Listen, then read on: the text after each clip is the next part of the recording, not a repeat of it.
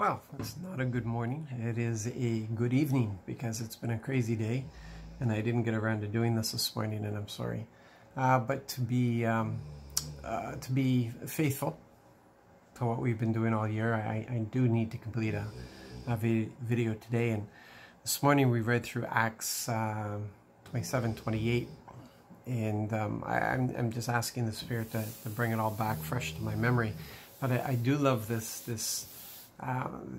these passages because it's a description of Paul in the shipwreck, and there's some very important things that come out of this that pertain to us today. Because I love Paul's whole role in this, where he warns them ahead of time, and he says, "Guys, let's not do this. Let's not go out."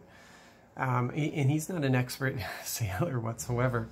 But we can assume that the Holy Spirit is communicating to Paul that this is not a good idea, and but of course the soldiers are going to listen to the captain and to the navigator, who are telling them that it is a good idea. So when they get out there and things turn really bad, Paul doesn't disengage with them. He stays engaged with them. He becomes their encourager. He becomes a really important person on board the ship at that time, because at very key moments he becomes the encourager. He convinces them to eat at certain times. He warns the soldiers of the sailors' plan to escape on the lifeboat, and telling them that if we're going to make it through this, it's going to take all of us. We have to stick together. And all the way through, despite what it looked like, he was telling them, listen, the angel of the Lord showed up, and yeah, the ship's going to be lost, but not one life will be lost. I have to stand on trial before Caesar. So he's in the midst of all this. He could just sit back and say, tough luck on you guys. Like, I tried to warn you, and there you go. And the world is in this situation. It doesn't even understand it, but it's heading for a shipwreck. That's a guarantee. That's where it's going. And Dad has sent us as Paul's, really, to warn people. But just because people ignore our warning, as is happening more and more in the world now, as things are really turning bad, as the storm is getting worse, the waves are getting higher, the sky is getting darker, the wind's blowing harder, and it's because that shore is getting closer and closer to us all the time. And just because people aren't listening to the warning doesn't mean that we disengage with them. We're supposed to see ourselves there alongside of them. Not above them, not beneath them, but alongside of them.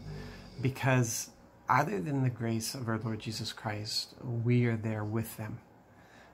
There's nothing that we've done for ourselves, nothing that we've done to make ourselves better than them whatsoever. It's what Jesus has done for us and what we've accepted from him. And that's the reason we're in the position that we're in. So we come alongside those who are on the shipwreck, and we encourage them, and we set the example, and we let them see that it is possible to live a life of joy and of peace and of exuberance and abundance, and no matter what we face, that we face it with confidence and faith. There's benefits. Yeah, forget not his benefits is a scripture that keeps coming to my mind, and forget not his benefits, because there's benefits here and now, and that's what has to be conveyed to people. It's, yes, for sure, I am so looking forward to eternity, but it's the here and now. We have to live it here and now. There's benefits here and now, and it's joy and it's peace. And righteousness is not a thing that cuts out all the pleasures from our life. Righteousness brings us into a position of right function. Righteousness really is just everything that the Lord spoke into being in its proper workings, in its proper function. It's when things are working according to the Father's will. And when that happens, there's prosperity. It's when we walk in that righteousness, when we do what the Father says needs to be done, because that's the way it works. I often compare it to an engine or a computer.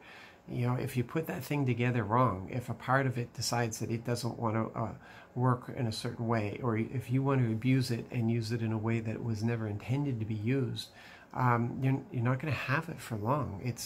You'll end up with a pile of junk in the yard of no use whatsoever. A righteousness has us in the proper function, so that car is functioning, so it's running beautifully. Well tuned up and doing everything that we need it to do. And that's what life is like, that when we walk in that righteousness, there's just a wonderful flow that is happening in our life, in the storms, because cars work in storms too. In storms, in sunny days, it's all a matter of that righteousness. So yeah, like, don't disengage with people just because they don't want to listen and they want to do their own thing. You are there as representatives of the Lord Jesus Christ, and you are his spokesperson, and you are there to give them the encouraging words so that they will put their hope in him and trust in him and be reconciled to him, because Dad wants everybody reconciled to him. That's what it's all about. It's all about reconciliation. It's not about condemnation. It's not condemning them for not listening to you.